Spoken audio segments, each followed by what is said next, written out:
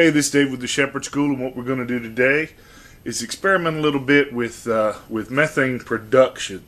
Now, there's all sorts of stuff on the internet about how to make biogas or natural gas or gobar gas or methane, however you want to call it.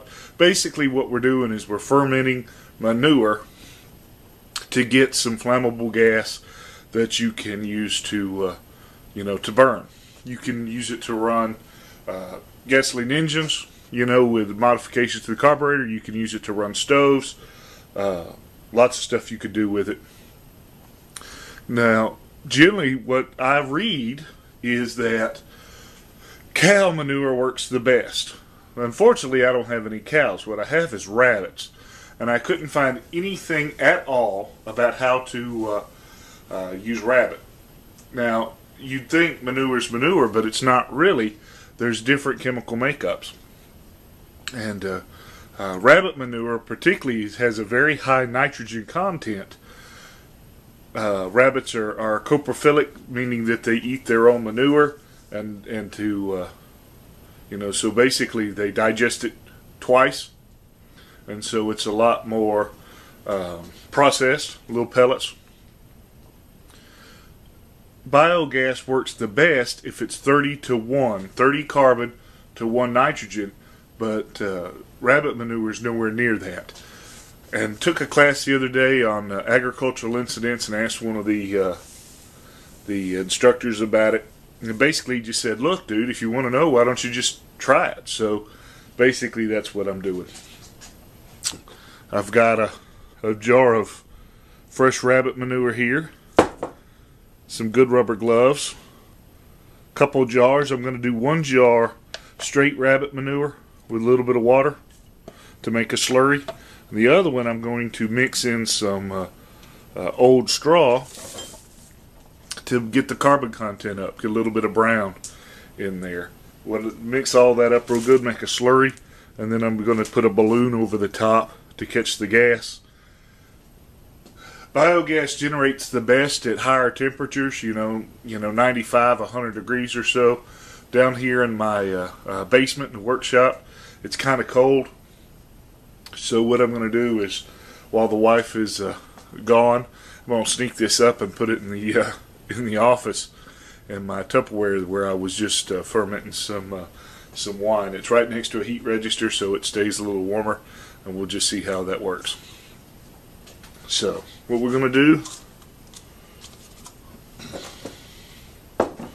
I don't really have a funnel, so I just cut one out of the jar here.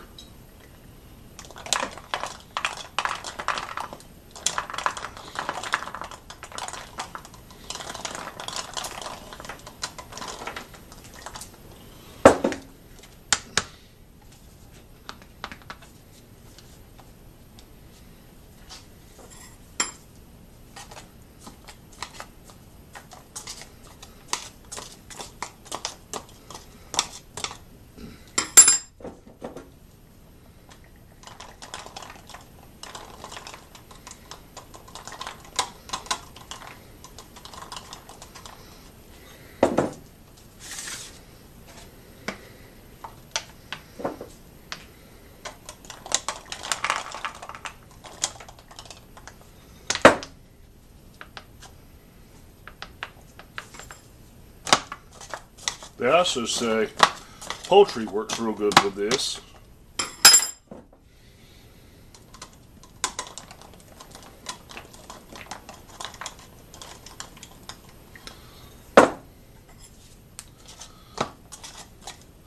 But making a feeder with the chicken would probably be a little harder. If I can get this to work with any acceptable amount of gas production, rabbit would be really easy because they're in cages and I can just put some sort of trough underneath the cage.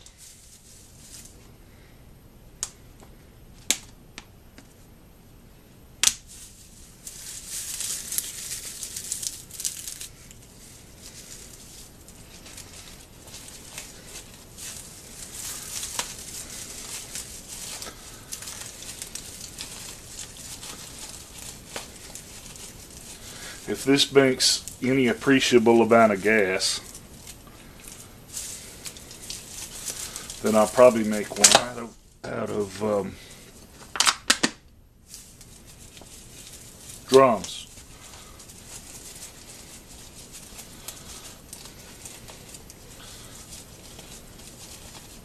One of the reasons a lot of people do this, besides, you know, getting the gas, which they use at large quantities in like India.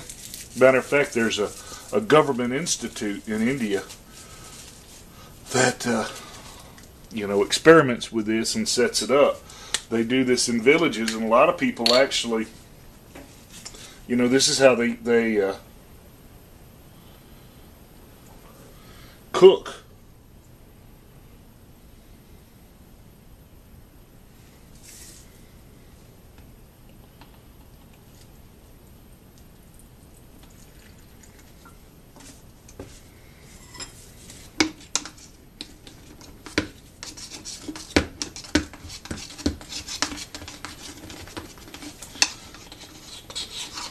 I don't know if this is the right ratio of water to manure. All I know is that in what I've read, it talks about making a slurry.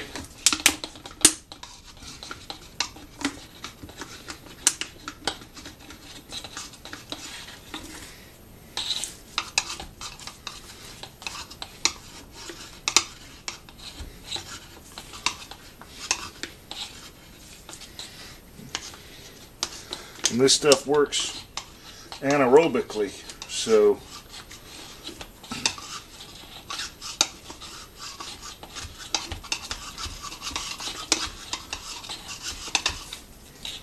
once the oxygen's gone,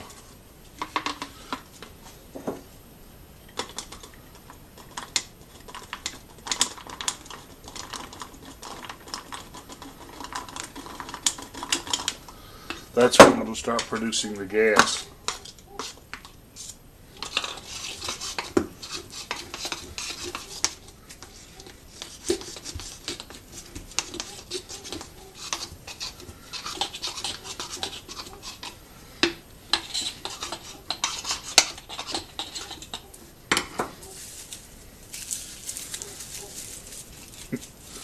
Now granted, you know, why would you want to do this? When I make my lawnmower generator will not run off of propane, I could get it to run off of methane.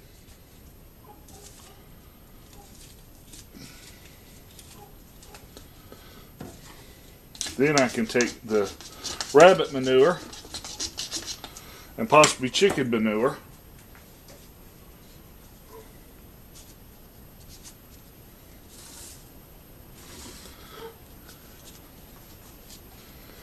and use it to make electricity. Of course, there's a lot of kinks between, you know, reading about it in a book and actually making the system work.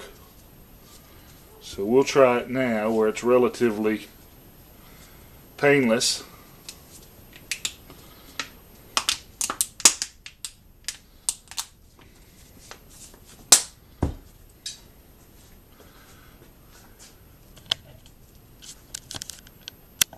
So if this works,